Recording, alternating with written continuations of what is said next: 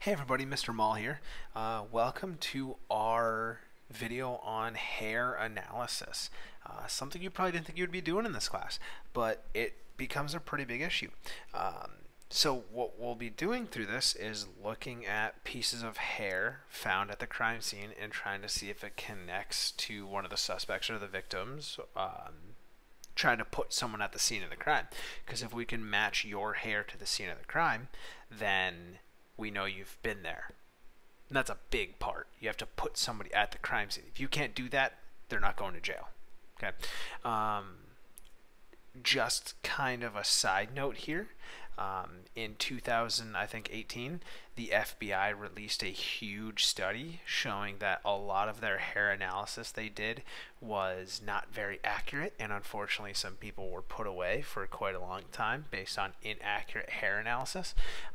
So we have computers do it a lot now, but hair analysis is a very big debate in the forensics world right now about whether it's actually scientific or not. What I mean by that is, can two different people have the same kind of hair structure?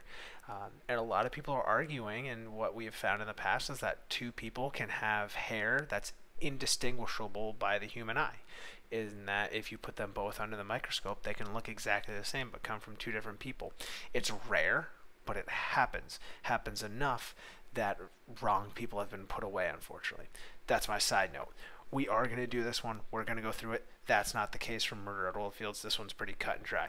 So I'm going to go to lab, and I'm going to go to hair. Okay? Similar to if you've already done fingerprinting, if you haven't, this is kind of advice that I have for everybody when you do these ones that have a lot of information, is have the classroom page open as well as you go through it. So the top of my screen looks a little different, but if I press and hold on the classroom, I get the option of opening in a new window. I'm going to do that. Okay, so now I can open up the lesson for hair analysis.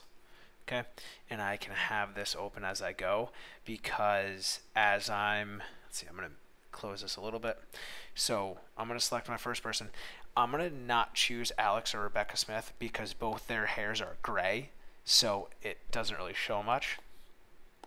I'm going to choose Henry because he's got different color than gray. You can see it's brown. But when I zoom into his hair, I have to look at the cuticle and see what type of scale pattern they have. All right, so I'm gonna go back to my lesson here. I'm gonna look.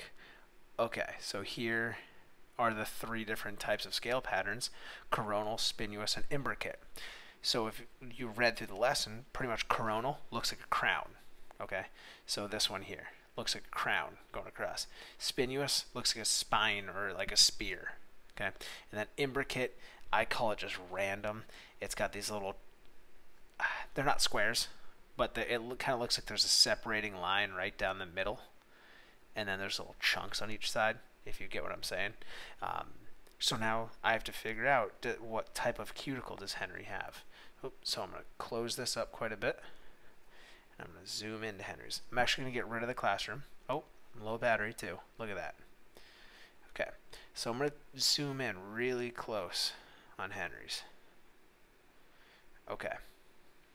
So the cuticle are all these crazy lines going across. So I have to identify, let's see, or sorry, cuticle. Yeah, the scale cuticle is the bottom one. So does it look like a crown? Does it look like a spear? Or does it look like the imbricate kind of craziness? Well, to me that looks like the craziness. So I'm going to click on imbricate, one of my favorite words. Okay, so now some of these other ones, straight or curly. Well, if we zoom out, that's a pretty straight piece of hair. Straight.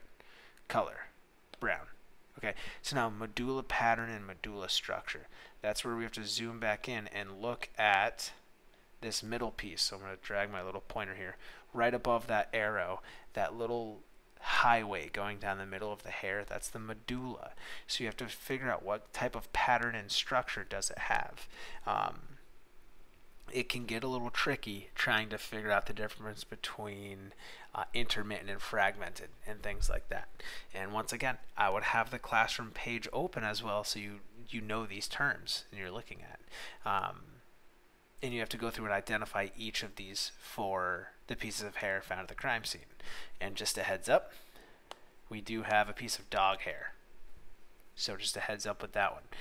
So then if I have a piece of evidence, hair found on the front porch, this is a curly piece of hair clearly on the right hand side. So this one here, I have to go through and select all the information again. But then at the end, I have to select who I think the piece of hair belongs to. Okay, so maybe I think this one belongs to Francis Curran.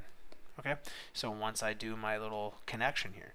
Now, this is where the lab can get weird. You can get all of the selections like here incorrect, but if you match it, you can get that part. So that's where it gets a little crazy, is that like I can clearly tell these two at the top are not the same. So I can tell that this hair S, hair strand on front room of floor, I'm getting that information right here, I can tell that's not from the dog. But I can also go through Francis Curran. Well, Francis Curran's got black hair, this is brown, so no. Marianne Abbott. Okay, that could be it. So right now I'm going to select Marianne Abbott, and I'm going to hold that one because right now that's the best choice. Anton. Nope. Henry. Nope. Rebecca. Nope. Same structure but gray. Alex. Nope. So I can tell hair S probably belongs to Marianne Abbott. So if you're watching this, congrats, you just got one done. But you still have to figure out all this other information. What color is it? What's the medulla pattern? What's the medulla structure? Okay, so good luck. This one can be a little tricky, especially with the medulla structure and pattern. Make sure you read through the classroom page. That will give you a lot of help. All right, so good luck. Let me know if there are any issues.